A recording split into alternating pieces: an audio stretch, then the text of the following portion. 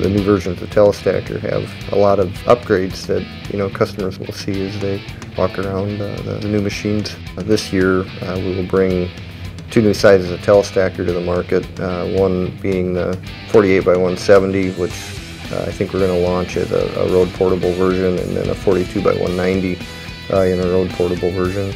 Spent quite a bit of time gathering market feedback from customers, anybody that would share data, several hundred items, and basically started down the list of updates to increase the strength of the unit and just making minor changes that improve the ease of operation.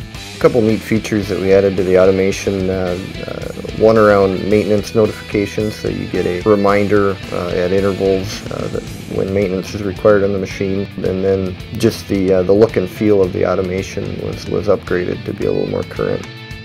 We have our own in-house engineering group. We have 3 dedicated engineers that focus on not only the PilePro automation, but they do custom designs for customers that are looking for special pile configurations or have needs that are beyond what the out-of-the-box automation package does. The slide track creates a more reliable, more robust system for transferring the hydraulic and electric energy to the stinger with a cable system that hangs on little carts that have bearing wheels in it that runs down the center of the truss.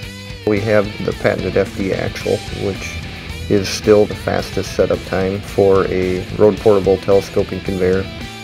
We have an exclusive design on a hub for the swing axle model that allows us to quickly change it from transport to stacking mode with just a pin that you turn in the hub. It's called our XTP axle. That's brought the setup time for a swing axle conveyor down considerably.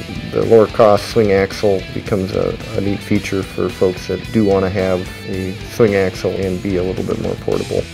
We designed and brought to market the fully braced undercarriage, our FD undercarriage, and with that the inner and outer arm are locked structurally together, so when the machine's fully raised you won't see the side-to-side deflection that you could get without that bracing.